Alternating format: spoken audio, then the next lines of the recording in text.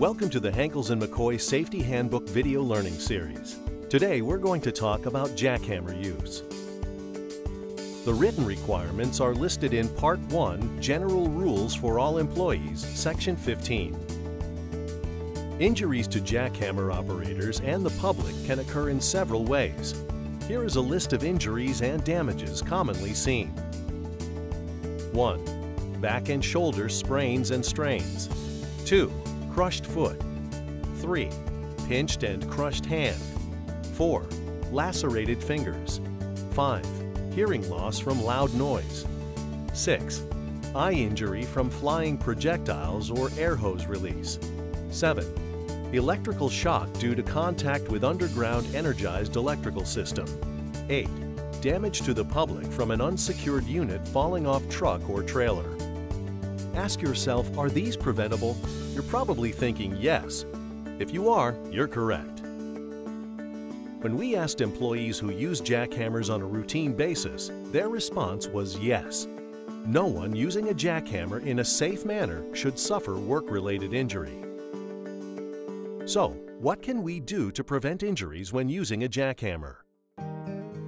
Let's review some precautions and safe work practices to follow to prevent injuries from jackhammers. For starters, always have on the basic PPE. Hard hat, safety glasses, cut-resistant gloves, high-visibility garment or safety vest, and safety toe work shoes, plus metatarsal foot protection and hearing protection. Metatarsal foot protection and hearing protection are additional requirements when using a jackhammer. One special precaution. Note 15.1.20. Workers using jackhammers, digging bars, or other hand tools when working in proximity inside one-call locates to electrical power lines shall wear insulated protective gloves and dig prudently, slow and easy. Refer to Locating All Utilities and Records Awareness, LARA, on HM Central for more information. Now, it's time to get to work. It is best to use a two-person lift when unloading and loading a jackhammer from its stored position. Jackhammers can weigh in excess of 50 to 80 pounds, and if lifted solo, over time, can be a contributing factor to a sore or injured back and shoulders. It's the at-risk worker that does everything by themselves. Never be afraid to ask for help.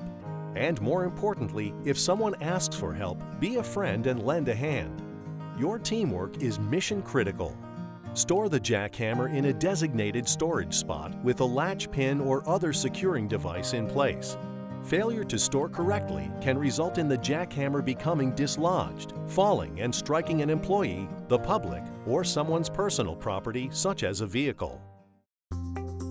Now let's hook up the jackhammer to the pneumatic power hose. Make sure the power is off and connect the hoses. After connecting the hoses, position the hose restraint device so it is attached to the jackhammer and the hose. Then, install the locking pin, or what may be referred to as the OSHA pin. Failure to secure the hoses and provide the restraint device can result in the hoses coming loose.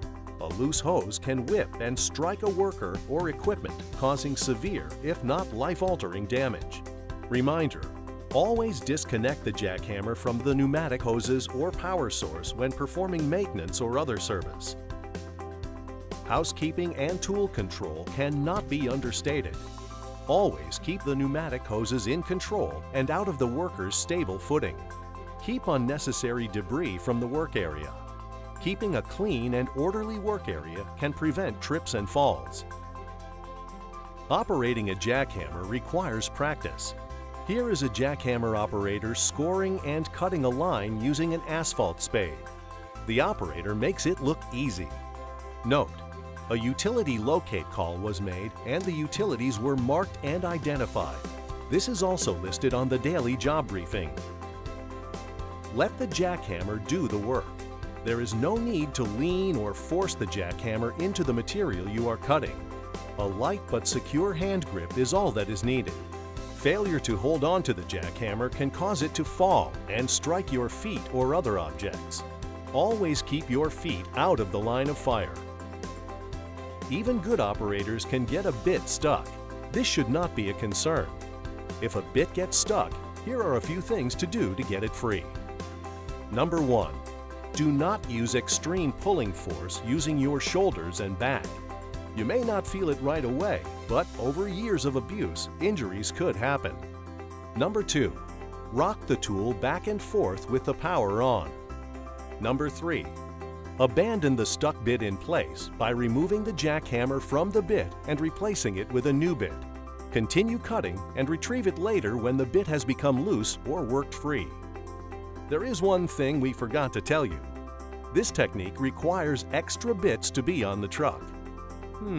Check for extra bits before we leave the yard in the morning. So, let's refresh. Injuries to jackhammer operators and the public can occur in several ways.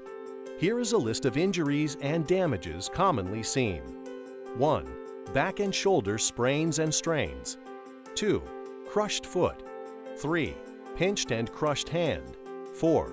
Lacerated fingers. 5. Hearing loss from loud noise. 6.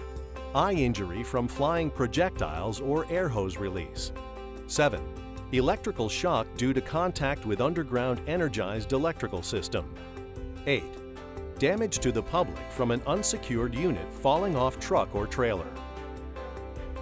If you have forgotten the safe work practice and precautions in this video, watch it again and then practice some hands-on exercises under the supervision of a competent operator. Always refer to your Safety Handbook Section 15 for jackhammer use. So please, do your part, follow the rules, and look out for one another. Remember, nobody gets hurt.